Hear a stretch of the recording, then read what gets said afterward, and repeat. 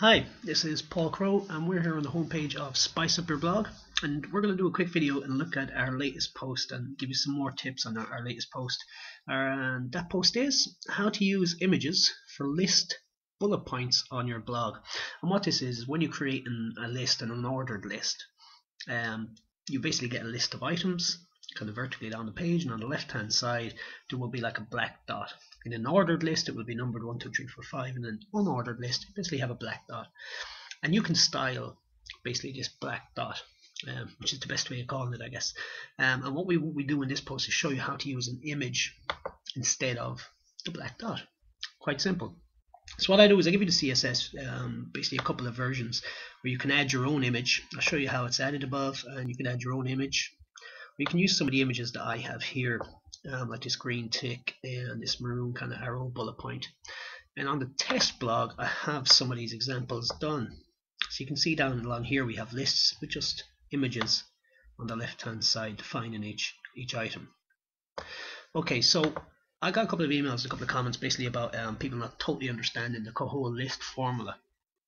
Now I have the test blog here on Blogger. This would work on any blog platform, which add CSS to a style sheet and then create your list. But let's just look at Blogger, and on our test blog let's just click new post, and we're going to come into our post editor, and we're in compose mode. And this is very important that when you are in your post editor you have compose mode and edit HTML mode, and you can toggle between each. So if we were to create an item here, or a list, sorry, if we were to create a list and basically go item 1, go to our next line, skip down, item 2, item 3, get space in there, and skip down to item 4. Okay, so I've just put 4 items here, and if I wanted to put these into a list, all I have to do is highlight the items, highlight 4 items like that, and basically click this here which says bullet list. So you can see this little icon here, bullet list.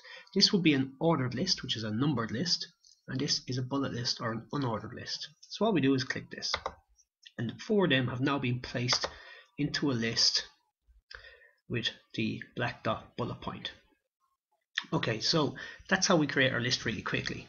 And when we go to edit HTML, you'll see here we get the code UL, which is one ordered list, and then we have the list tag and closing list tag around each of those. Okay, so what we are doing so is, after I show you the CSS here, at the end of the post I have, okay, when you create an unordered list, this is the code you use, which is the UL, as we've seen, unordered list, your list items, and then the closing tag for your unordered list. And I say that we add class equals image list after the opening UL. So let's simplify that again. So in compose mode we've just created our list. Now we're going to go to edit HTML.